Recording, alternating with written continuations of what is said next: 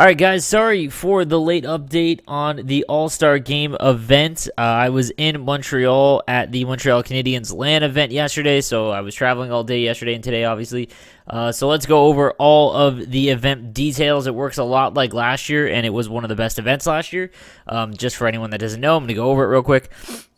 2 attributes will boost to 99 for each skills competition winner. I'll have some more info on that throughout the video.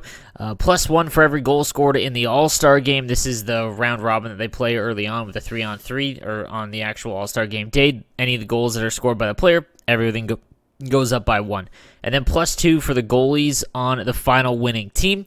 So there's 2 goalies on every team. Obviously, they will get boosted +2 overall. The All-Star Game MVP will boost to 95 overall, and all players from the winning team will be awarded an additional team synergy. So it can create some pretty interesting cards. Last year, if I remember correctly, I think Crosby got the MVP or was the highest upgrade, and I think he only got upgraded to 94, 95. So keep in mind with these cards, guys, is that more than likely, unless there's one super outlier that maybe wins a skills competition and then blows up for like 7 goals in the All-Star game, you're really not going to have any of these cards at the end of the game, other than maybe a goaltender, and we're going to go over that in a little bit. But there are some interesting ones that you could probably get some value out of, because again, if you buy them now, you're basically hedging your bet that they might win a skills competition or do really well in the event, and then in which you can sell them for more money if you are someone who likes to play the long game. But if you want to take a look at who I think is going to do well and all of my whatnot info on the event, let's go and go over all of the cards. This is going to be a long video, guys, so if you want to skip through it, that's fine if you're looking for a particular player. But basically what we're going to do is just start at the end, and we're going to go all the way through the 44 guys. And I'm going to try to do as quick as possible for the ones that I just don't think anything of. So we'll start with the Shea Weber. He's huge. His speed is a little slow compared to the defensemen, but right defensemen are pretty rare at the end game still. He more than likely will be in the hardest shot competition. Last year, John Carlson won it, surprisingly, because I thought Seth Jones would. But I'm going to assume that he's going to be in the hardest shot competition, so he will have a shot at more than likely, if it's shot power that goes up, which it might, and not shot accuracy as well. If it's strength, I believe last year was shot power, strength, and it might have been accuracy, but since it's only 2 stats, I'm not too sure. If it is only shot power, we don't know yet. That kind of sucks because it's only going to go up just a little bit. But, defensemen can score in the actual game just because of the nature of the 3-on-3. But overall, this card isn't terrible to begin with because he's 6'4", 230 on the right side. It's a very, very good card as it is. So he's not a bad investment, but we have to wait for more details on what 2 stats will actually boost to 99 in that case. Moving on to Andrei Vasilevskiy, this would be a hard pass for me. He's got decent size at 6'3", and if he does, he has a good shot at winning. As the Atlantic is going to be a very high-powered division, but his aggression is just too high, and I think there's better options. So this one would be a pass for me. If you pack him, sell him. Next, we've got Matthew Tkachuk, another hard sell for me. He needs to score a bunch of goals to get his speed up to anything decent. In the higher ranges, 90 overall at this stage in the game where there's 99s and whatnot, just not really going to cut it. There's better cards essentially. His shot as well depends what a skills competition he's involved in, but he would need a bunch of goals to kind of make this card worth it. This would be a sell for me. Eric Stahl. Now, this one is a little bit interesting because he is on the slower end. He's a little bit faster than the Tkachuk, but he's 6'4", 209. Already comes with 89 face-off. If he can get a couple goals, maybe 2, this is a pretty decent card just because of his size. So he might be a pretty cheap option if he's under 100K. This isn't a bad one, in my opinion, just because I think he's got the 2 to X as well, so his speed synergy will go up, or his speed will go up with the X synergy activated, and not to mention he's just big, so this isn't a bad card at all. Moving on to page number 2, we'll go with Jacob Slavin, 6'3", 205, left-handed. Pretty good card to start out with, 94 skating across the board. Slap shot's only 87 and 81. So that is a little bit lower, but the shot power is, half decent. Don't know what skills competition he's going to be in, but again, this would be Not a terrible card to have. Again, this is any of these cards that I'm going to say that you wouldn't mind grabbing. Let's just pretend we're taking them at face value if they don't upgrade. Okay, so say they don't upgrade at all. This is the risk you're running. Okay, so if you spend if we go and take a look at Jacob Slavin real quick, as far as what he's going for, are you willing to spend 100K on an 88 left defenseman with 94 skating and 87 slapshot power? I mean, it's not terrible, and he has a good chance of at least being on the winning team, as the Metro is not bad either, which would bump him up or at least give him a better synergy. But at under 100K, it's not bad. It's not bad. After him, we've got the 88 Tyler Seguin. Right-handed, it's a little bit more rare. 90 faceoff, which isn't bad at all. And he's got good skating plus the X synergy, so his skating's already at an endgame spot. Then his shots at 90 overall, hands all at 90. This is a really good card right out of the gate.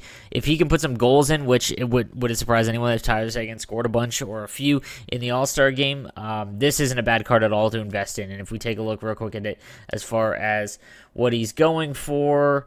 yeah, it's like 150. That's not bad at all. I mean, 150, let's just pretend say this is what he's stuck at. You're not really stuck with a terrible card for 150K. I would definitely put him on one of the higher spots as cards I would go after early in the event. After him, we've got Mark Scheifele, criminally underrated in this game just because he's so big, right-handed, and he always has decent stats, but for whatever reason, he's just always so cheap. Almost like Tyler Seguin completely right here. I mean, he's got 94 skating across the board, 2 to X, shot just under 90, hands a little bit less. So this is like a worse version of him, obviously, but not terrible again. But I'm not sure how much he would score, and it would depend on the event that he does. Last year, he did the puck control event, but I think the puck control event isn't coming back, and he didn't do very well in it, so it's something to keep in mind. Then we've got Calgary's David Rittich. I would probably buy him regardless. So 6'4", 202, under 80 aggression is the play, guys. You have to understand, under 80 aggression has been what is consensus just been the best types of goaltenders released in NHL 20, and you can get him right now for about 50K almost. Great buy. If the Pacific Division somehow wins, then you're laughing because you've got a good goaltender for super cheap, and definitely worth 50K. Next, we've got St. Louis's Alex Pietrangelo. Another good card just based on size alone. 6'3", 210, right-handed. Skating's a little slow. Slapshot power at 90. It depends on what he's going to play in as far as skills competition, because I don't really think he would threaten for anything. But if he would need some goal, or he would need a goal or two, or just yeah, he would really just need a goal. His speed's a little slow at this point. Right defensemen are rare, but he would, just because his speed is a little bit lower and his slapshot accuracy is a mess. So that's a little tough. This would just be a pass for me. I think he's going to go for a lot just based on his size, but I think there are better options than what you're going to pay for him. Next, we've got Elias Pettersson, 6'2", 176. Again, a lot of people don't like Elias Pettersson cards. Some people love him, just the way he plays because he is so slender and really tall. A really good shot right out of the gate. Then he's got 92 speed, acceleration, and 96 agility. Great hands with 93 deking. I would be stunned if he doesn't score a few. So just based on what the auction house, again, I'm doing PlayStation right now. Just based on the auction house, yeah, looking at around 200K. That's a steep price for an 88 if he stays like this. I would be stunned if he does, though. As far as not scoring goals, it would be crazy to think that he doesn't score in the event, which would mean he's going to go up. He did the fastest skater competition as well last year. Only came about 0.5 of a second away from winning, but I'm assuming that's what he's going to do again. So if imagine he wins that, then you're laughing.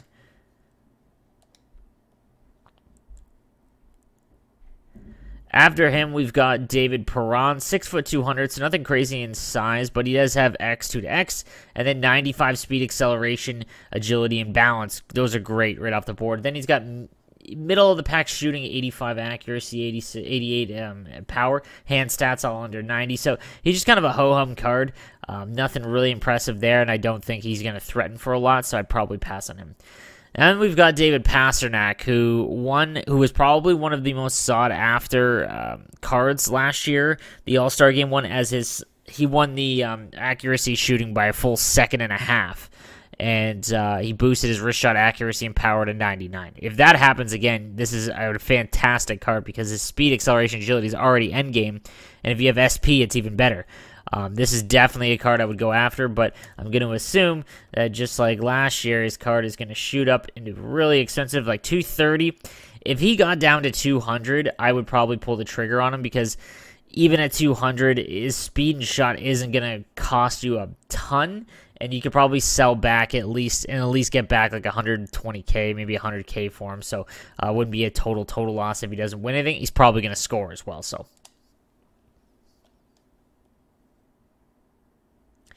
After Pastrnak, we've got Artemi Panarin. Definitely going to be a fan favorite here. Great skating at 96 speed, acceleration, agility.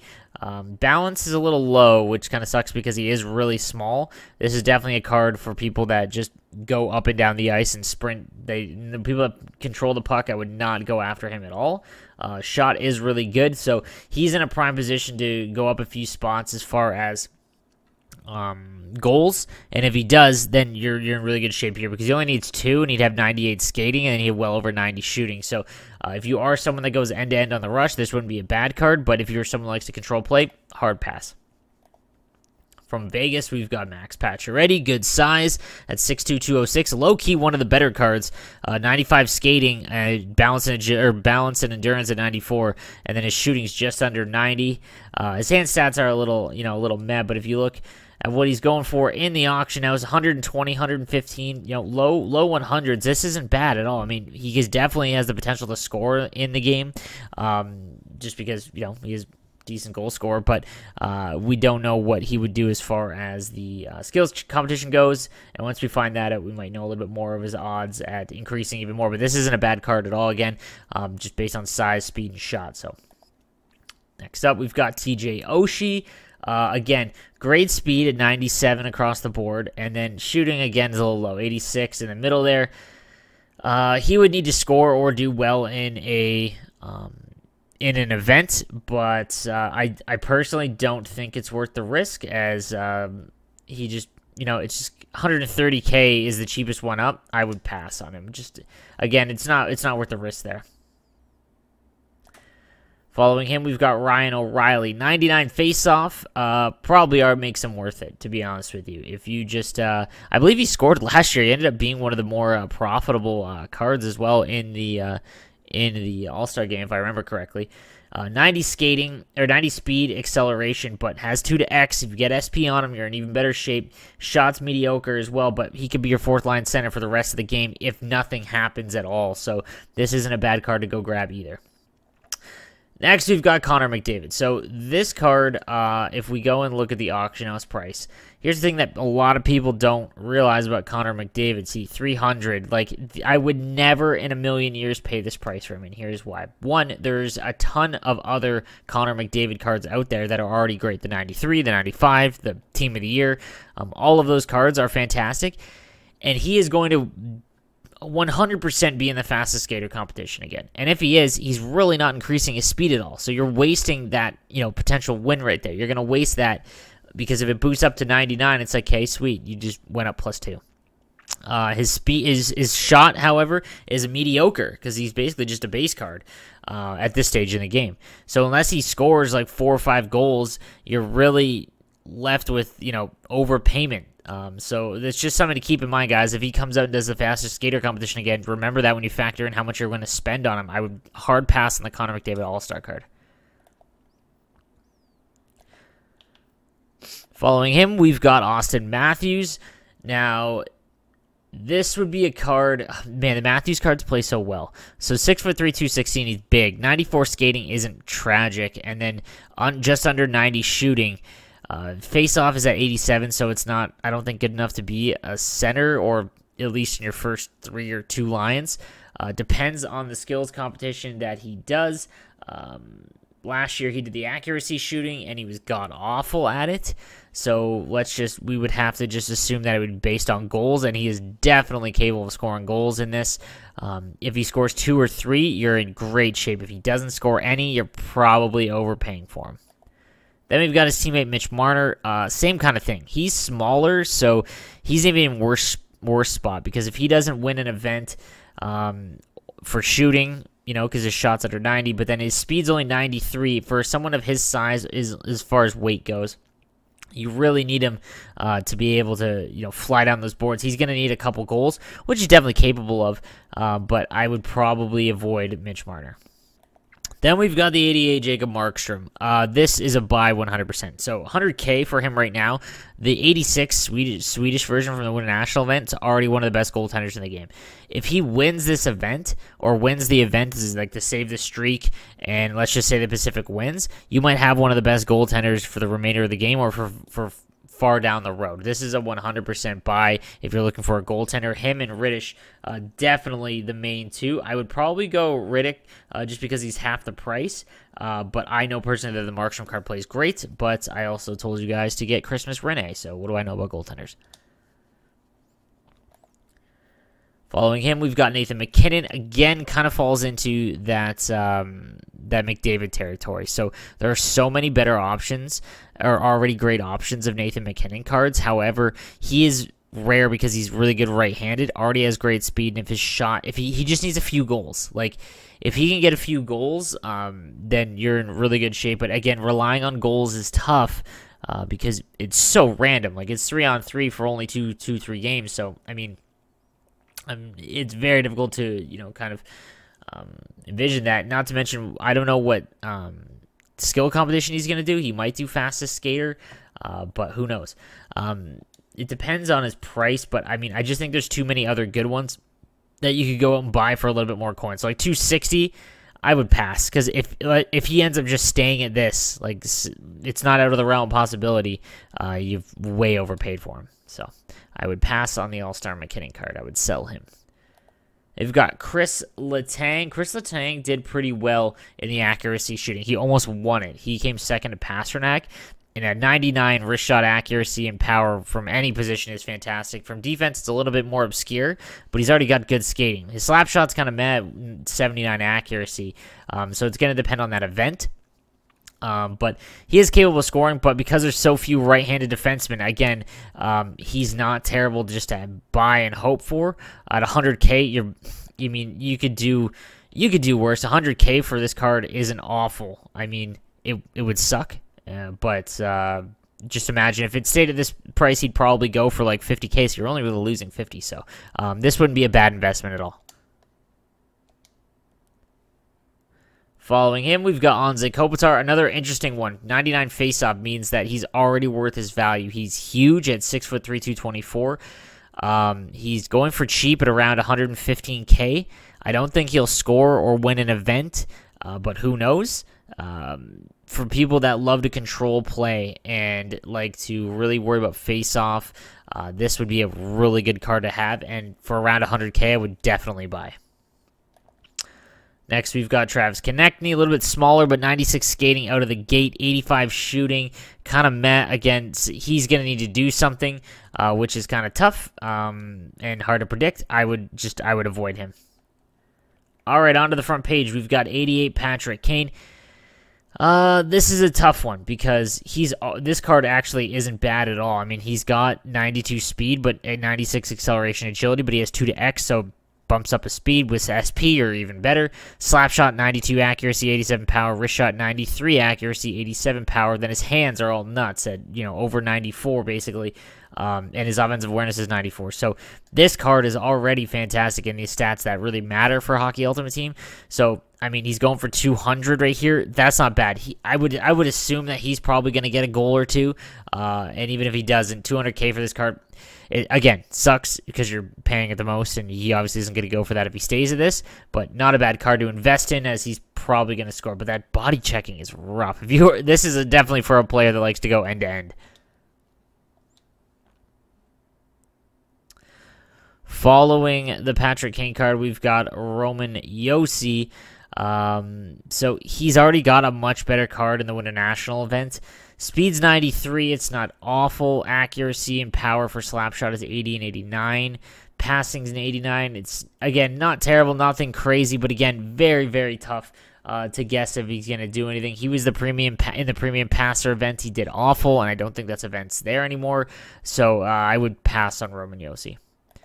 Seth Jones, he was my heavy prediction last year. I remember I told people to go all in, and he just lost the hardest shot by about 2 miles per hour. Right-handed, 6'4", so he's already great. Speed at 93 for his size is okay. This is almost like a Brent Burns card. His shot is, again, he kind of needs... It depends how much he's going for, because the 88 and 82 for power and accuracy is kind of tough. But 100K, he did very well in the hardest skills or the hardest shot competition 2 years ago and came second last year. He could definitely win this event. And if slapshot power bumps up to 99, it makes him one of the best right defensemen in the game. 100K on him if you're looking for a defenseman to invest in, not a bad option at all. All right, we're getting almost there, folks. So we're at Christian Jarry. This is just a hard pass. Not big enough. Aggression's 82. Just pass. Moving on, we've got Quinn Hughes. Smaller, 99 skating, though. This is for someone that likes to break the puck out with the defenseman. Kind of like if you have an Erik Karlsson card. He could score. I could see him being flashy enough, but we don't have any other info than that. I don't like small defensemen. I'd probably avoid this one. It depends how much he's going for. I wouldn't spend any more than 100K on him, and he's going for 250. 160, it looks like. Yeah, that's a hard pass for me. Just... The speed's great, but I just don't like small defensemen. I think that in this game, the meta, it's going to be tough on you. 88, Jonathan Huberdeau, criminally underrated. 94 skating, though. 91 balance, 90 endurance. 87 shooting, and then the hand stats above 88. Very good. Again, it's going to depend on what he does in the competition, though. I wouldn't invest in him. Just too many variables. He would have to win a competition, and I don't want to bet on that. Then we've got Braden Holtby, 84 aggression. You know what to do. Hard pass. Nico Hischier, 97 skating, so that's already good. High 80s shooting. Deking is at 90, 88 hand-eye, 89 passing, and 89 puck control. If he scores, that's not terrible. It, again, depends on how much he's going for. 100K. 100K, I mean, it seems like everyone's going for about 100K. And if you're going to invest in someone, at least make them fast. So 97... This isn't bad for 100K. I don't think he's going to do much, but you're not going to lose much on your investment if he doesn't do anything. Following Hischier, we've got my boy Tomas Hertl, 6'2", 220. He's big, good skating decent skating for this event. 94 speed, acceleration, agility is 95, balance is 91, endurance is 91, shooting just under 90, hand stats just under 90, face-offs at 90. So this isn't a bad card at all, just based on size, face-off, then decent shot and speed. If he can score, and I have a feeling he's going to be in, I would guess he's in a breakaway competition, just because he's amazing with the puck. So we'll have to see how that plays out. I could see him scoring a goal or two. I just watch him all the time. He loves, showing off. So I could see that. Again, let's take a look at his price. We are looking at 100K. Yeah, not terrible. It's not a bad price. Again, just like Nico Hischier, I'd rather have Hertl just because of his size and face-off and all that. So Connor Hellebuck. This one's not bad either. 6'4", 81 aggression. A little bit more expensive, though. This is a maybe. I probably would, if you're going to go with a goaltender, I would rather have Markstrom or Riddick, though. So I would sell Connor. Victor Hedman, 6'6", 220, 90 skating. This is a hard pass for me. He would have to win an event. Don't know what event he would play in. And he's probably not going to score. So there's far better Hedman cards. Don't overpay for this one in case something happens. You got Mark Giordano, same exact thing. Low skating, shots mediocre, doesn't do enough. The hard pass, don't want to risk it. 88 Eichel. We've got 95 skating basically, and then 88 shooting. 90 deking hand-eye, 6'2", 203. Not bad. You got to think he's probably going to score. Just, again, flashy. He was in the fastest skater competition, and he came second to Connor McDavid. So if he were to win that, you're in really good shape, but he probably won't because Connor McDavid. So be careful on this one. Don't go over 100K. Following him, we've got Anthony Duclair, 99 skating or speed, agility, and acceleration. So that already makes him pretty much worth it. If we go and look at the auction house, 130. Man, these are the players that always show out in the All-Star game. So, I mean, I wouldn't sleep. He's probably not going to win a competition, obviously, but who knows? He might score a goal or two. I mean, if he scores 2 goals, you're at just under 90 shooting. Pretty good investment if he drops to 100K. Following him, we've got Leon Draisaitl. Again, this one's a hard pass for me. Just too low of skating. We're just going to rely on too many upgrades to be a good card. And, yeah, pass for me. Following him, we've got John Carlson. So he's big. Speed's not terrible. And he did win hardest shot. And his shot will go up quite a bit. This is a pretty good investment, but I have a feeling his price is going to be expensive. 150, 140. I mean, he's not going to be the favorite this year, even though he won hardest shot last year because Shea Weber's in it. But if he does win it, bumps up to 99. That's pretty impressive. And he's probably not going to score, so 93. But he is 6'3", 218 on the back end. Not a bad card if you can get him for like 125-ish. Almost at the end, guys. We've got Jordan Binnington. Easy. Hard pass. Just not tall enough. Tyler Bertuzzi, so kind of more obscure one from the Red Wings. Decent skating. Shots, meh. Hard pass for me just because he's probably going to score 4 goals or something stupid, but he's not going to be a favorite to win an event. It's too much of a risk for probably no return. Matthew Barzal, really good speed, agility, and acceleration at 95. Shot kind of in that same area. But 3-on-3, he's like just a mastermind.